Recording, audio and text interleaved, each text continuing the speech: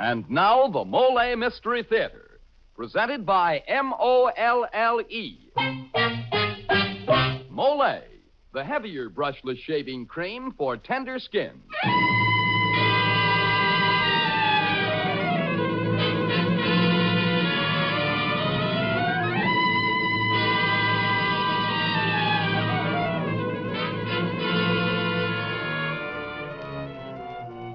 Good evening. This is Jeffrey Barnes, welcoming you to the program that presents the best in mystery and detective fiction. More than a year ago, we presented on this program a hard-hitting detective story entitled Murder in the City Hall. I received many letters from you fans telling me how pleased you were with that story.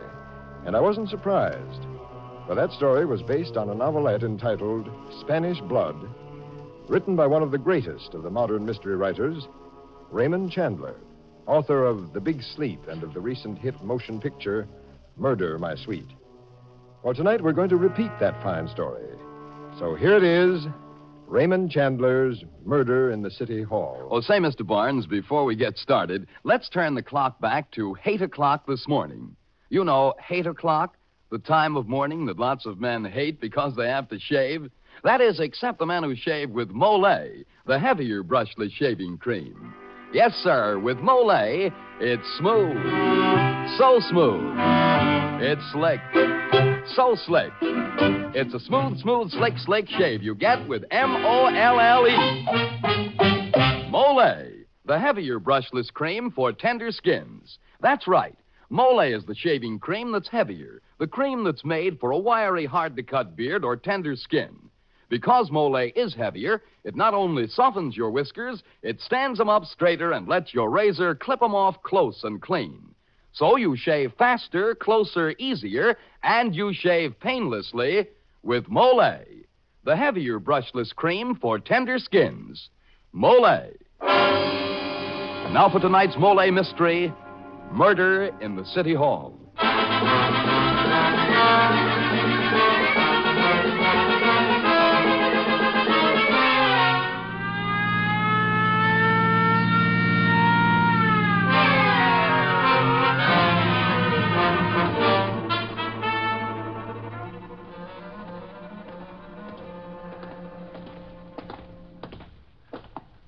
Down this corridor, Sam. It's the end office. Oh. Can you beat it, Sam? Bumping off Donegan Marr. Boy, will this make trouble down at City Hall. Right, Pete. 2 months till election, and one of the candidates for judge is dead as a doornail. We went to school together, Donnie and me. Carried the torch for the same girl. He won. He always did. He's a great guy. Here, Sam, we turn down this way. Yeah, Donnie Moore was a great guy till he got into politics. Then he changes, got mixed up with the mud. Keep out of politics. That's my motto. And something happened to his marriage, too. Went kind of sour. Feel sorry for his wife, Belle. Still carrying the torch for us, Sam? Yeah, maybe. Here we are. All right, officer. Lieutenant Sam DeLaGuerra and Pete Marcus of Homicide taking over. Yes, sir.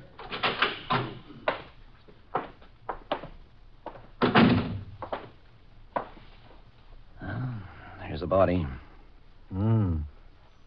Slumped over in his chair with 2 bullet holes in his chest. Anybody hear the shot, Pete? No. Well, the office is probably soundproof. Who reported the killing? His secretary. She went to lunch an hour early today, and when she came back, she found this and phoned the police and Mar's wife. Where's she now? The secretary? They sent her home. She was getting hysterical. Hey, look, Pete, here's a gun in his hand. Only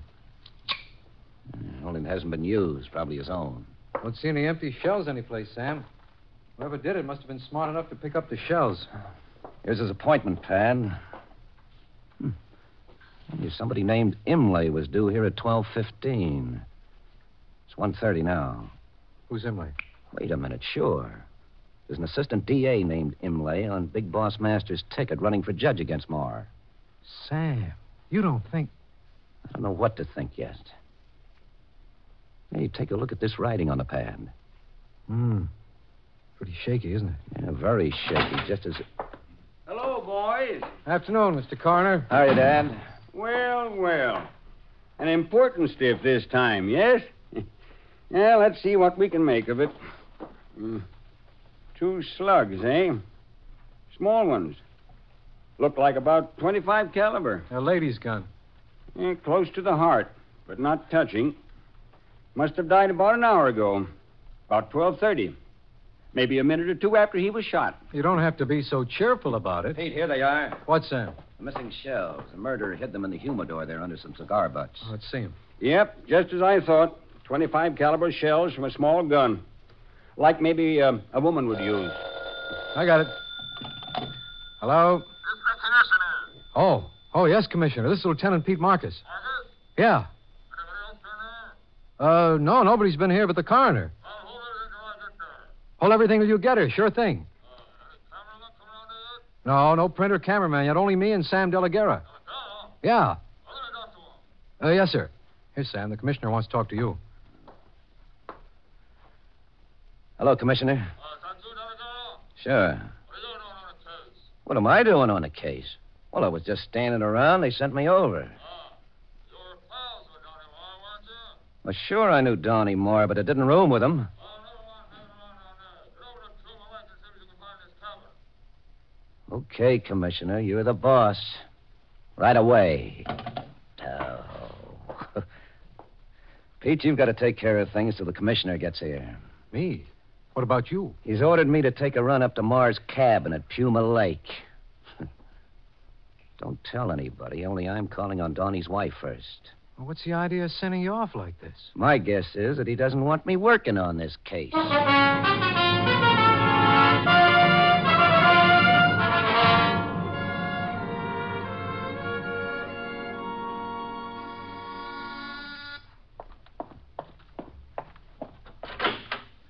Oh, hello, Mr. Sam.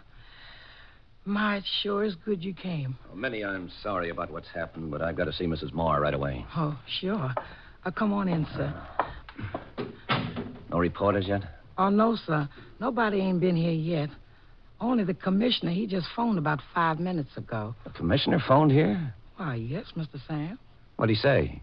Well, I don't rightly know, Mr. Sam. He talked to Mrs. Moore. And she ain't said a word even to me ever since she heard the awful news. She just stands around like she's dazed. Well, I'll go on into her. And don't talk to anybody, Minnie. Don't say anything.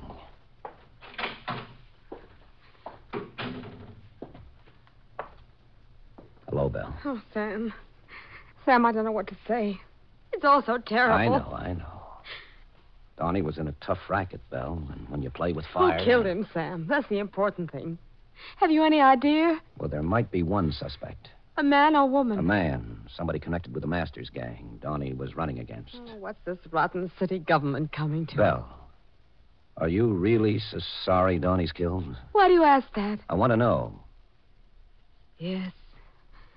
Yes, I am sorry, Sam. I really am. I didn't think I could be, but now that he's dead... I knew something went wrong between you two. Donnie'd been running around with a fast crowd, other women. Oh, please, I'd rather not talk about it. Just as you say. What did the commissioner just say to you on the phone? Oh, how do you know he called? Well, let's not go into that, Belle. What'd he say? Well, it seems that a man named Imlay, one of Donnie's opponents in the election, had been mixed up with a nightclub singer called Stella Lamott. The commissioner found some rather sensational pictures of Imlay and Stella in Donnie's desk drawer. What? Why, he's crazy. Pete and I looked. We never saw any pictures. The commissioner thinks Donnie was trying to blackmail Imlay into withdrawing from the race.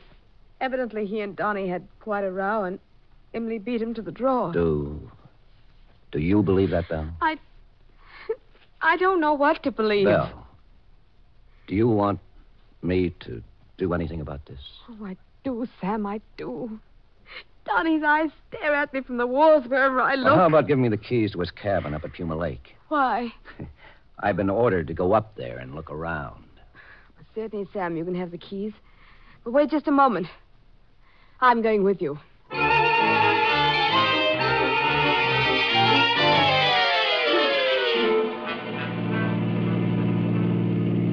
You know what I think, Belle? They're sending me up to Puma Lake to get me out of the way down there. Who's they? Oh, the commissioner, and behind him, Boss Masters. Sam, do you think Big Boss Masters might have had Donnie killed? No, Belle. That doesn't add up. Why not? Because Masters would never have allowed Imlay to become involved in such a thing. Imlay was running on Masters' ticket. Well, then you don't think Imlay is the murderer. I don't know. Oh, it might be just what the commissioner says it is. A quarrel over those pictures of Imlay and Stella Lamont. After all, Donnie might have threatened to blackmail Imlay. Oh, Donnie's done a lot of things lately I haven't been proud of. Well, here we are at the cabin. See, a lonely little place. When was Donnie up here last? Oh, I don't know. He was always coming up here for conferences. At least he said he was coming here. Well, I'll nose around a bit, see what I can find. I'll come along with you, Sam. No, Bill, no. No, you wait here in the car. You can turn on the radio if you like. I'll be right back. Take it easy, kid. Calm down. I'll be all right.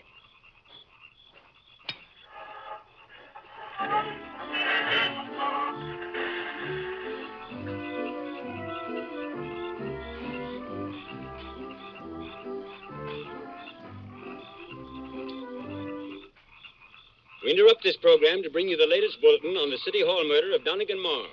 The police are now working on the theory that Marr was killed in a quarrel resulting from pressure which he was putting on his rival, Assistant District Attorney Imlay, in order to force his withdrawal from the coming municipal election. A warrant has been issued for the arrest of Imlay, but at present Imlay's whereabouts are unknown. Keep tuned to this station for further bulletins.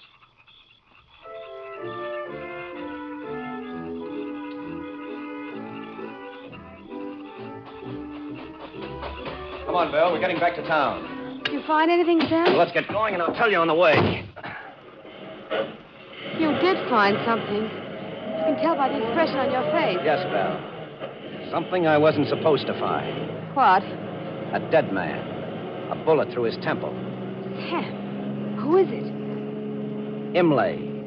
Imlay? Yeah, and he's been dead for hours, at least since last night. But Donnie was killed this morning. That means that... Imlay couldn't have killed Donnie, exactly. Then... who did? That's what I'm going to find out.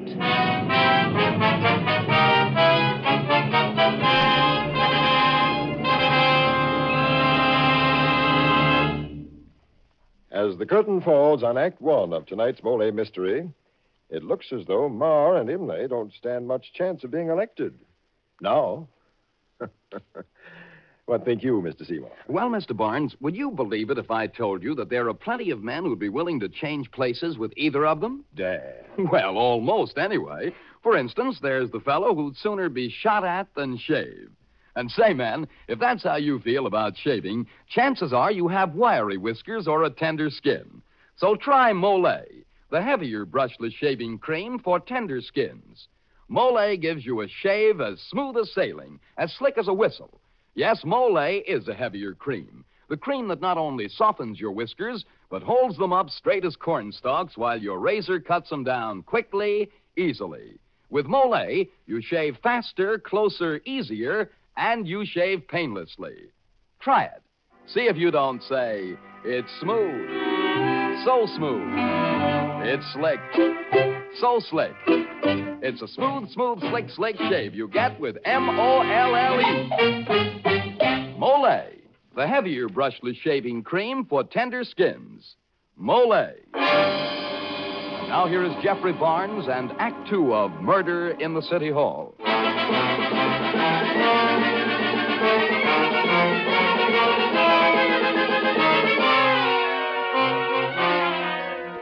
Young Police Lieutenant Sam De La Guerra suspects that the city's political machine is behind the murder of his old friend Donegan Marr. The police believe that the machine candidate for the judgeship, a man named Imlay, committed the killing in self-defense. But De La Guerra knows Imlay could not possibly have killed Donegan Marr. Now he returns to police headquarters. Hi, Sam. Good thing you're back already. The commissioner wants to see you. Yeah, and I want to see him, too. Listen, Pete. Were you in Marr's office when those Stella Lamont photographs were found? Well, yeah, but I didn't find them. The commissioner did. Did you see him find them? No, but I don't think he planted them, if that's what you mean. That's exactly what I meant. Now, look, Marr is murdered. So the voters are going to think Big John Masters had him killed because he was giving the political machine a run for the money. You don't think that, do you, Sam? No, I don't. But even if the killing had no political meaning, Masters and his machine would have to clean this killing up fast, or else. And if they can pin the killing on Imlay, the case is a cinch. Then Masters gets all the votes. How do you figure that? Well, Masters and the commissioner pin the killing on Imlay. You get it? Yeah. But they do it so it looks like Moore was blackmailing him. So Moore's a villain, and Imlay's practically a hero because he shot in self-defense. Good Lord, Sam, you don't Well, that's think... the way they've doped it. Shh, Commissioner. Ah, there you are, De La Guerra. Evening, Commissioner. Come on to my office here. I want to talk to you. Find anything up at Puma Lake? I wasn't supposed to, was I? This is no time to be making cracks. You're on the carpet. Well, what's up? You didn't do a very good job up at Mars' office this morning. You said you went over it, and yet you failed to find the photographs Marr had in his desk. So you walk in and find them immediately. That'll be enough, De La Guerra. Then when I order you up to Puma Lake, you stop by and pick up Marr's widow and take her along with you. Oh, word certainly gets around fast, doesn't it? What's wrong with my taking Mrs. Marr up there? Never mind. Trouble with you, De La Guerra, is that you're always too quick on the trigger, too fast on the pickup for your own good. Now, that doesn't fit in with what the department expects of you. I suppose you're trying to say that you want my badge. That's right. Okay. Here it is. You're being suspended for a hearing, De La Guerra. And to lay off the Marr case. That's it, isn't it? There isn't any Marr case. Imlay's admitted the shooting through his attorney. Claims self-defense. He'll surrender in the morning. Oh, Imlay admits the murder, huh? Yes. My advice to you is to relax a bit. Stop trying to blame everything on the political machine in the city. Pay a little more attention to being a good cop. That's the trouble, Commissioner. As a good cop, I can add up a few things I know about this case, and they don't make sense. But I can promise you one thing. The killer of Donegan Moore isn't going to get off unpunished.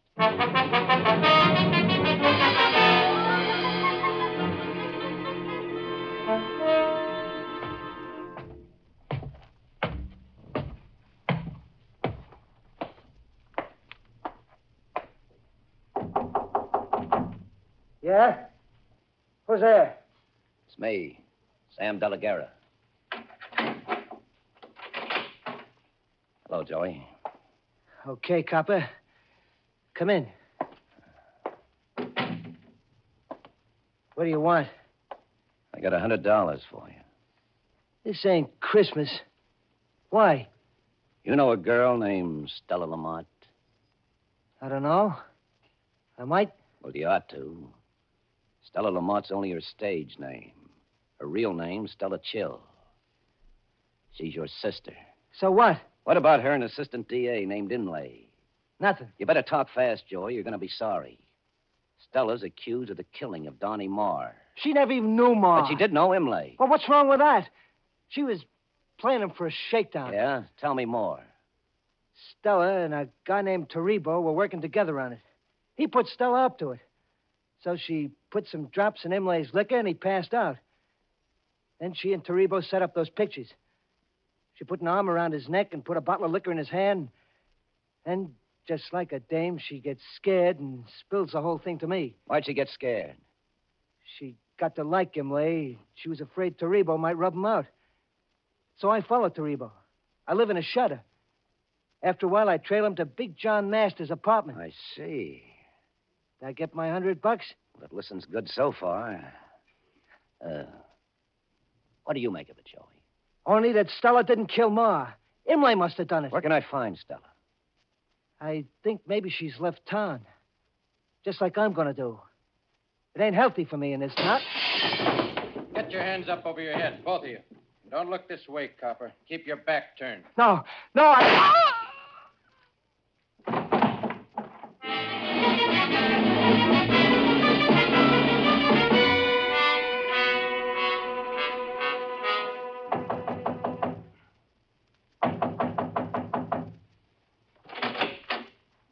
What do you want?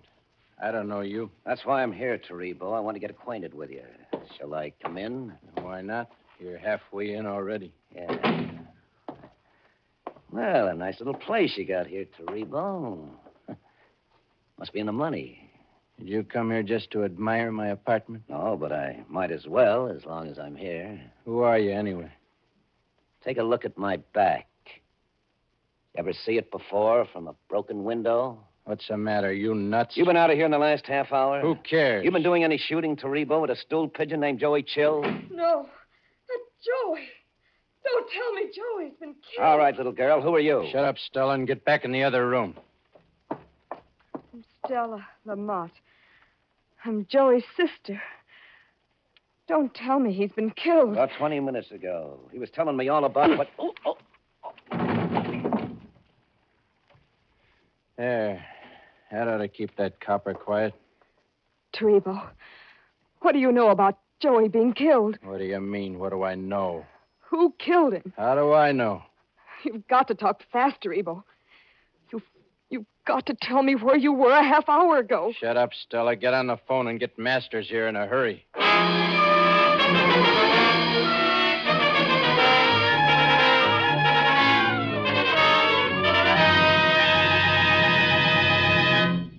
This is Jeffrey Barnes again. In just a moment, we'll return you to Act 3 of Murder in the City Hall. Here's something for dandruff sufferers to keep in mind. Most ordinary hair preparations are no more effective for combating dandruff than plain water is, for they merely do what plain water does, that is, remove loose dandruff. But a scientific product called double danderine does more. It actually works where most ordinary hair preparations fail. For double danderine kills the germs that many outstanding authorities contend are a cause of a common type of dandruff. Yes, and it actually kills these germs on contact. Now, the amazing effectiveness of double danderine is due to a special ingredient called alzan, an active antiseptic so remarkably efficient that many hospitals use it. And among hair preparations, double danderine and double danderine alone has it. So try double danderine and see if you don't agree that most ordinary hair preparations can't compare with its dandruff-combating effectiveness. If you're not satisfied, return the empty bottle and get your money back. Buy double danderine at your druggist.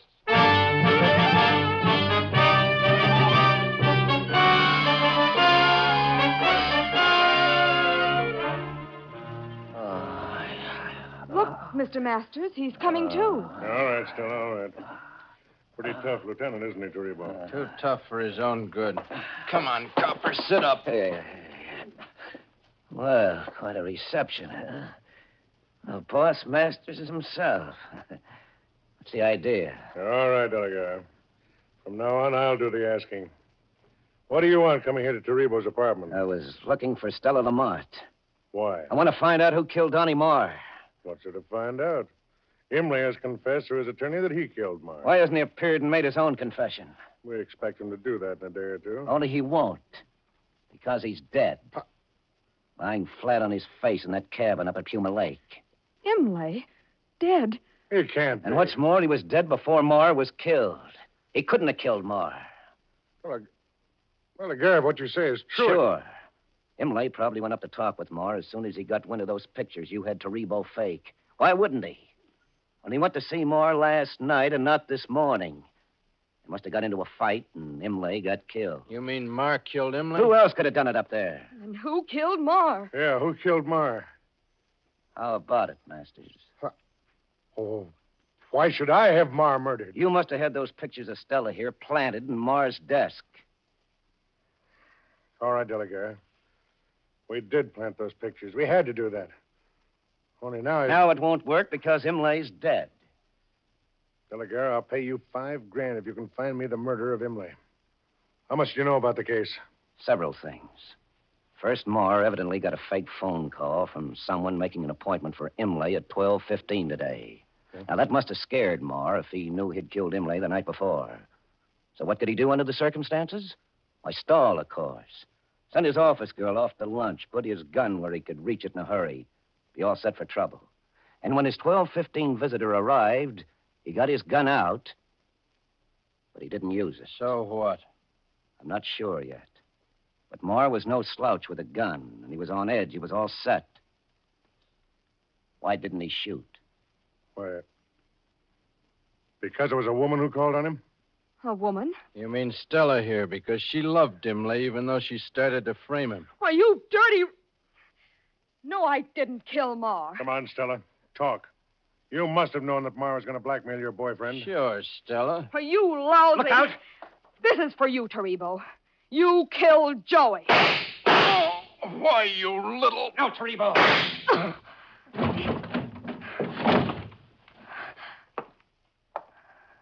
Stella. I got him, didn't I? Yes, Stella.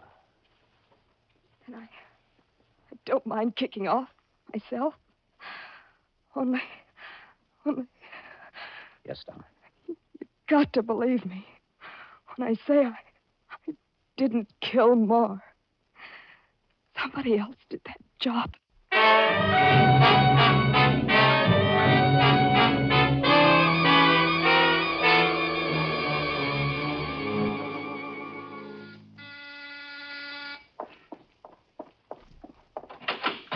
Oh, hello, Mr. Sam. Oh, hello, Minnie.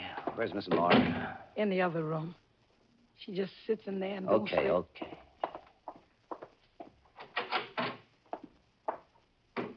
Oh, Sam, I've been waiting and waiting.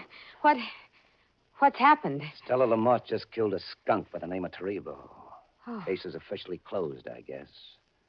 I pinned Donnie's murder on Taribo somehow. There'll be an inquest, of course, investigations, plus a lot of people shooting their mouths off to horn in on the publicity. And the papers will play it up big for a while. But as far as the police are concerned, the case is tied up in a package. Oh, Sam, I'm so glad it's all over. Yes. Only I'm pretty sure now a woman really killed Donnie. A woman? Yes, Belle. But they'll never know who. Oh, one of those women he'd been running around with. Maybe. What makes you think a woman killed him? Because he was shot with a small gun, such as a woman might use. Sam, that doesn't prove it was a woman. No, not exactly. But for a while, I was sure Stella Lamont might have killed him. But she didn't? No, I'm positive of that. Her dying words to me tonight were that she didn't kill Donnie. And you believed her. Oh, Sam, how could you take the word I had of to her? believe her, Belle. The caliber of her gun didn't match the shells I found in Donnie's office. And then on my way here, I began adding up all the clues. Then you know who killed Donnie. Donnie didn't die right away, Belle. The coroner said that. And Donnie had nerve. He tried to protect someone. Someone very close to him, Belle. And the writing on his appointment pad was pretty shaky. He must have written Imlay's name on the pad afterwards, when he was alone and dying. Well, maybe Donnie was sorry how he had treated you, Belle. What? Anyway, he wanted to shield you. Oh. All right, Sam. It was the horrible kind of women he went around with. I was desperate. I had to stop him. Downtown, they like the case as it stands now. Nobody will ever figure out who killed Donnie. I'll get my police job back, all right. And you, Belle, you're going to do what Donnie wanted you to do. Do? Do what, Sam? You're going to suffer, Belle, Oh, no. the way you're already no, I don't suffering. Want to. No, no, Sam, I can't stand You're it. going no. to suffer the way Donnie wanted you to suffer. You're going right on living with the memory of how you killed him until you've really paid. The hard way. No, Sam, I'm not. I couldn't bear that. I'll give myself up. Okay, Belle. Let's get going.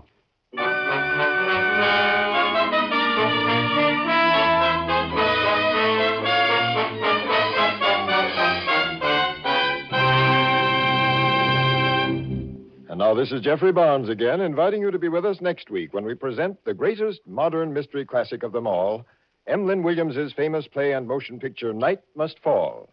And as guest star, Miss Virginia Field, star of the Broadway hit Doughgirls and the motion picture Waterloo Bridge.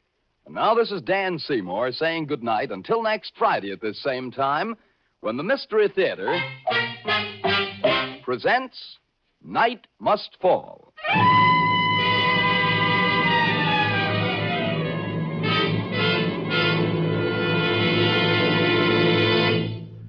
Tonight's Mystery Theater presentation came to you from Radio City in New York. This is NBC, the national broadcasting company.